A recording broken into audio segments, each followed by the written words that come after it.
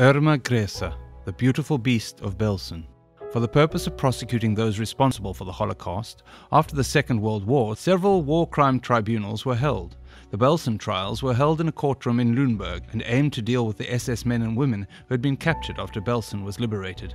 However, what astonished the world was that among the guards, including Commandant Joseph Kramer, were several young women who were put on trial for horrifying crimes they had perpetrated at various concentration camps around German-occupied nations.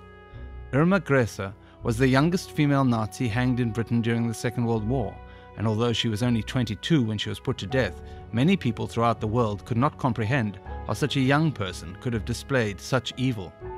Due to her cruel treatment of prisoners, she earned the nicknames the Beautiful Beast and the Hyena of Auschwitz. But what is the background of her appalling treatment of captives at some of the most horrifying concentration camps in Nazi Germany? Irma worked as a Nazi concentration camp warden at Bergen-Belsen and as a guard at Ravensbrück and Auschwitz. In addition, she participated in the SS as a volunteer. Grese, the ideal Nazi Aryan poster girl, with blonde hair and blue eyes, rose to the position of SS Aufseherin at Auschwitz-Birkenau in 1943. She instilled fear and panic in every prisoner who had the misfortune of being sent there during the Holocaust. In search of female victims to abuse, Irma Grese traveled to the women's camps in Ravensbrück, Auschwitz and Bergen-Belsen and perpetrated countless acts of sadism. At the end of the war, her criminal career caught up with her, leading to her arrest, trial and execution by the British. Irma Grese was one of 5 children born in the fall of 1923. According to trial transcripts, Grese's mother committed suicide 13 years after her birth, after she discovered that her husband was cheating on her with the daughter of a local pub owner. Grese experienced more issues throughout her childhood, some of which she encountered in school.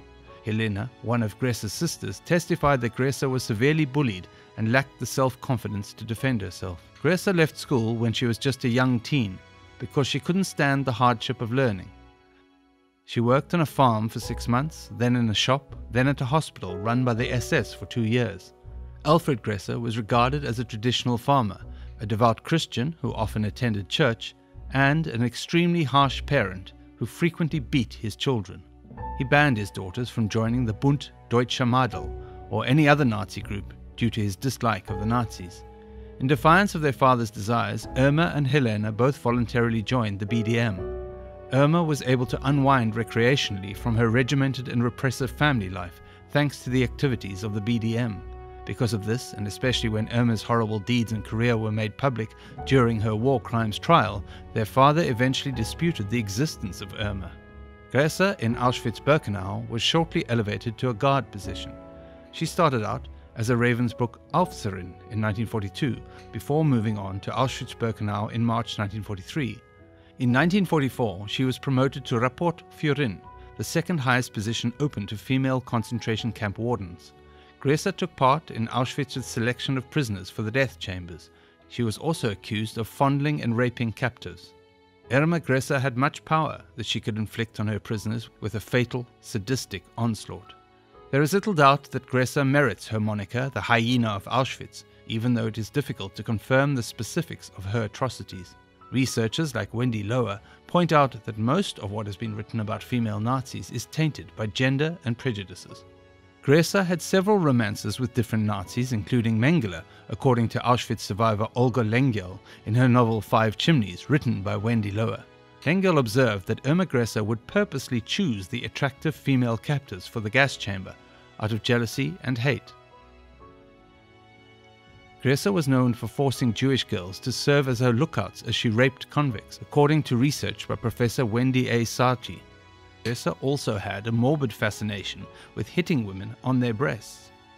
Sarti claims that Grese repeatedly beat captives with a whip and kicked them with her hobnail jackboots, as if that weren't enough.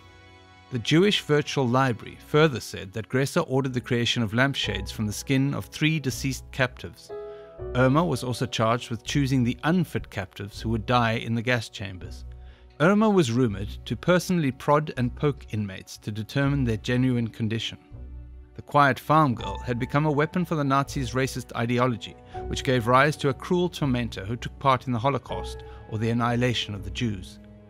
She eventually rose to the second highest rank for female concentration camp guards, but while at Auschwitz, Grese developed a reputation for being a despicable and violent guard. Many different survivors of the camp, and also Bergen-Belsen, where she was later transported to at the end of the conflict, would testify to her brutality. Grese was one of the 45 defendants in the Belson trial of September 1945, which was held at Lüneburg, Lower Saxony, and charged with war crimes. She was put on trial during the proceedings' first phase, and Major L. Cranfield served as her attorney.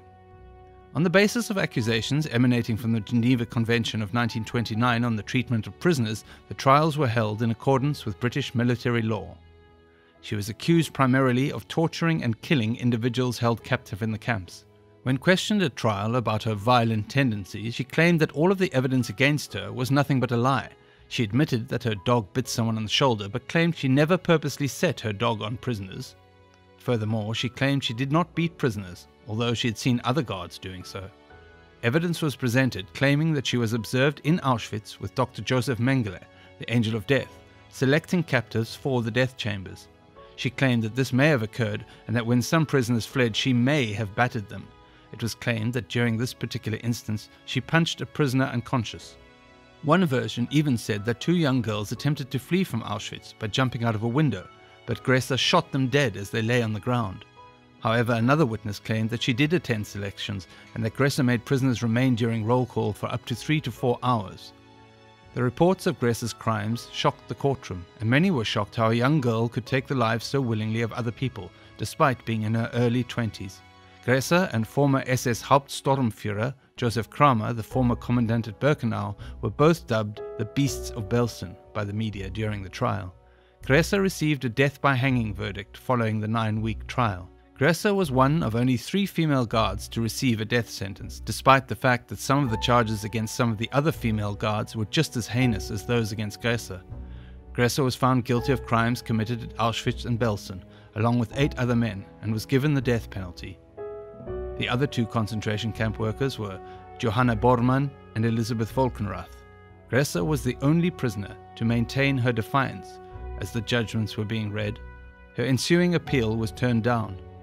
The night before her execution, Grese reportedly sang Nazi songs with Johanna Bormann till the wee hours of the morning, according to Wendy Adele Marie Sarti. Grese was executed on the 13th of December 1945 in Hamelin prison. The men were executed in pairs after the ladies, each by long drop hanging. She was hanged in Hamelin prison by British executioner Albert Pierpoint. He said, "We descended the steps to the cells where the condemned were waiting. We walked through the line of faces and entered the execution room after a German officer at the entryway to the corridor pushed open the door. Officers were in a standing position. The watch on Brigadier Patton Walsh's wrist was raised. He gave me the signal, and I entered the corridor. As the chamber heaved with exhalation, I dialed Irma Grese.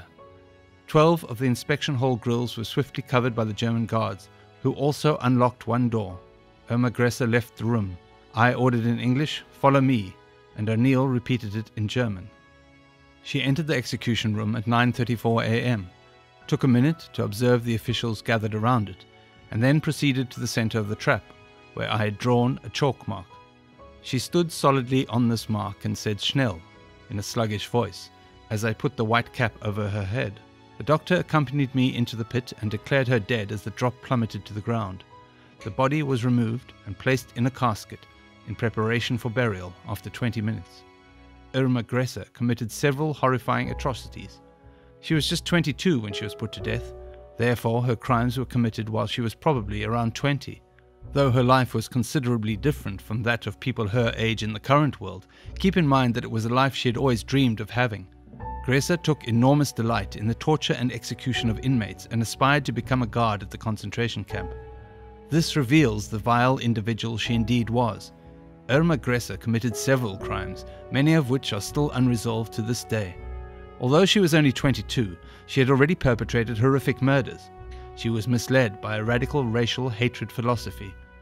She had misled herself into believing that she had a typical happy upbringing, when she had gladly taken part in one of the worst crimes against humanity in recorded history. She was the age of the majority of current college seniors.